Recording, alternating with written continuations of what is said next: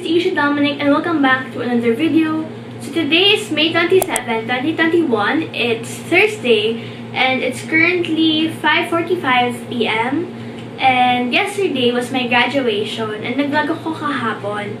But there are some video clips na nakorrupt. So, yun. Buti na lang, meron pa akong 2 or 3 video clips ata yun na na-save ko. So, after this video clip, I will be playing na those yung mga na-save. Hey guys, it's Isha Dominique and welcome back to another video. So today is May 26, 2021. It's Wednesday and it's currently 7:15 a.m. and it is my graduation day today. So I'm so excited. But yun, nakaligo na din ako and today's vlog, ipapakita ko lang kung ano mangyayari for this day, our simple celebration and stuff like that. So yeah. So guys, this is how I look na and it's currently 7:50 a.m. and the mass starts at 8:30, so we have 40 minutes pa left and then I'm so excited na, but we're gonna be taking pictures muna before we start.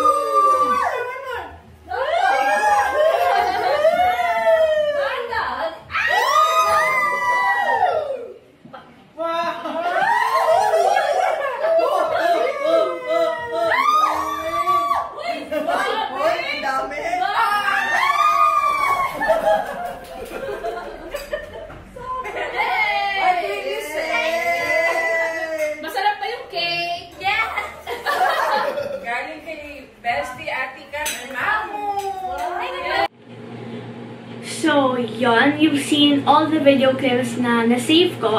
By the end of this video pala, I will be just flashing some of the photos we took yesterday. So, ang main agenda ko talaga today is to share with you yung mga natanggap kong gifts from my family members, relatives, and stuff. Disclaimer lang po, there is no intention to brag. I just want to share talaga all the gifts that I received. So, yon. The first thing that I'm going to be sharing with you is this one. This is the alcohol dispenser. And sobrang love ko to, guys. Promise. Kasi sobrang fine nung mist niya. And yan, tingnan nyo. I'm not sure if you can see it, but I think you saw it. Sobrang fine nung mist niya. And I just really love it so much. So yan, this is from Mamita, by the way. So thank you, Mamits. Next naman is from Atikang, Mamu, and Bestie. So, first of all, they gave me itong surprise. Actually, they surprised me with a banner. Ayan, we kept the Isha one. And then, I'll be placing a picture here na lang or here.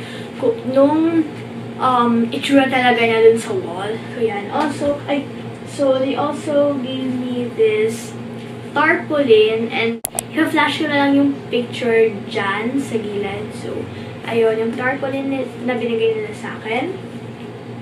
So, the next thing that they gave to me was the money cake. So, yun. Nakita niyo na yung video clip kanina. So, ito yung money cake. Ito yung money from the money cake na binigay nila sa akin. Next gift is this one. Ay, hindi pala. Before that, I also got, from Tito. He gave me 1,000 pesos Shopee Pay load. So, sobrang love ko yun. Kasi recently, I've been using Shopee Pay na to purchase my orders sa Shopee. Kasi nga, yun, mas marami siyang vouchers and cashback. So, yun. So, next is this one. This is from Ate Kat. And she gave me this, I don't know if kita nyo, this is the B album of BTS. And sobrang happy ako when I saw this. Kasi, yun, sobrang love ko talaga to. And, if you don't know, recently we have been watching BTS. Just a quick, lang of this. Ang laman niya, meron lang siyang booklet of their photos. Then, meron din siyang kasama CD as well with the songs. I think nandito din yung Life Goes On and Dynamite and the other songs. Yan. Then, meron photo cards and other more stuff na nandito sa loob. Yan. So, that's the B album of BTS. So, the very next thing that I want to share with you, the two things I want to share with you are gifts from my mom, and I was so happy when I saw these two gifts. So, the first is this camera. So, my mom gave me a camera. This is the Panasonic Lumix camera, and I'm actually using it right now. I'm gonna be sharing, pipicturean ko nga para mapakita ko sa inyo. Yan. So, ito yung itsura, ito yung camera. I'm using it right now. After this video clip, I'll be sharing with you yung mga features and stuff niya and mas more overview. Pero, this is the box. It comes with 2 batteries, SD card, a charger, and meron din siyang kasamang strap actually. I'll explain more later after this video clip. So guys, this is the camera. Ito yung closer look niya. So ayan siya. By the way, kung may narinig kayong sound, that's just the aircon kasi sobrang init. So it comes with a lens na ata and syempre yung cover niya. Then what I like about this, it's flip screen. So makikita ko yung sarili ko habang nag-vlog ako. So this is how it looks like. Yeah, flip screen siya and ito yung kasama niya. Actually, this strap, I think this comes with yung case niya. I think binili to separately ng mom ko. But, yun.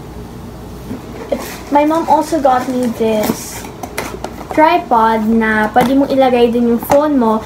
And one thing I like about this, guys, it's Wi-Fi. And kapag mag-transfer ka ng files sa phone mo, kunyari you're gonna edit from your phone and kunyari you need to transfer agad, madali lang siya. You just have to connect yung Wi-Fi nito sa phone nyo and you can transfer files immediately. So that's what I love about this.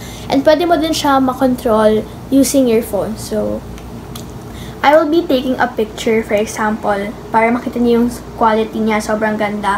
And ito din yung ginamit ko habang nag-vlog ako. Yeah, this is how it. Sobrang clear niya. Sobrang clear ng quality ng camera. Ayan. Medyo bright lang siya, pero ipa-flash ko yung picture na tinake ko dito. Sobrang love ko yung quality niya and everything. So, yon, that's it for the closer look of this camera. Ano lang siya, parang it's just the same as the other cameras. And, yon, sobrang love ko. This is my first ever camera and, yeah, so happy. So, the very last thing that my mom gave me, and yes, I'm really, really happy with this one. She gave me this Asus VivoBook na laptop. If I'm not mistaken, this is the S14 S4 C3EA. Basta I'll show a picture here na lang kung may mahanap ako. Pero this laptop, I will be using this for my school na din. And yun, it comes with a laptop bag, a mouse as well, and a flash drive pa yung tawag doon. Basta yun. Also, meron din tong stickers sa loob. And syempre, yung charger niya. So, ito yung itsura ng laptop. Yan. This is how it looks like. It is 14 inches and yung color niya is yung black lang. And what I love about this, meron siyang number pad dun sa mismong mousepad. So, I'll be just opening it. Yan. Yan. This is the laptop. And I'll be showing you the number pad. Look at the number pad. Yan. I'm not sure if you can see it, but I'll just, yan, at this, kagaya ng isa, I'm just gonna be showing you a video clip ng mas closer look netong laptop. So guys, for the closer view of the laptop, ito siya. This is how it looks like. This is 14 inches siya, and yung color niya is black. I mentioned it na ata kanina. So, ayan. I really love how it looks like. And yung screen niya is full screen. And sabi dito is 85% screen to body ratio. So, yun. Ang gusto ko ipakita sa inyo dito is the keypad. Is the number pad na nandun siya sa trackpad ba yun? Just have to long press and yan siya. You can type here. Kasi nga, since yung keyboard niya, since 14 inches lang siya, walang number pad sa gilid ng keyboard. So, they place the number pad here. And sobrang love ko siya. Like, I'm really, really happy with this. So, yun lang naman. I'm not that techy naman, so hindi ko talaga ma-explain yung mga details. And by the way, this is 512GB SSD. So this is the VivoBook na laptop, and this is my mom's gift, my mom's graduation gift to me. So yan. Yun lang. I really, really love this. Hey guys, so I just want to share with you the last gift that just came today. So this is from Mama Bess, and she gave me this camera bag for my camera since wala namang kasamang bag yung camera aside from the box. So, ayan siya. I think, and this is the brand Andover. I'm not sure kung yun yung pronunciation niya, but yun. So, ayan siya. I really, really like this kasi hindi lang siya kasya lahat ng accessories ng camera, but also, meron pa siyang space for yung phone ko, even the power bank and charger, kasya na siya dito. So, this can be a bag as well. So, by the way, I'm using my phone right now kasi nilagay ko na yung camera dito, and I just want to show you kung as in yung fit talaga niya. So, it has a pocket in front. Yan. Pwede nyo siyang bigyan ng kahit anong gamit nyo. Then, two pockets at the side. Dito ko nilagay yung phone ko kanina. So, may handle din siya, and pwede nyo siyang gawing shoulder bag. Yan. Not sure with this, pero baka pwedeng gawing belt bag. I think so. But anyways, buksan na natin siya. So, once you open it, ayan, makikita nyo guys. So, dinagay ko natin siya. By the way, it comes with this cover na ang ingay ng birds. It comes with this cover na pang-rain siya. So, pag ginamit nyo ito dito, hindi bababasa yung bag nyo. So, ayan. Then, eto, I put my tripod here. Ito yung ginagamit kong tripod. And thankfully, kasya naman siya kapag binend ko. Kasi mas mataas talaga itong height nito sa bag. So, nakaslant na lang siya dyan. Then, my camera is inside. And meron siyang partition sa pinakagitna na velcro. So, natatanggal siya. So, ginawa ko, para hindi mawala, dinikit ko na sa pinakadulo. Then here, you have two mesh pockets.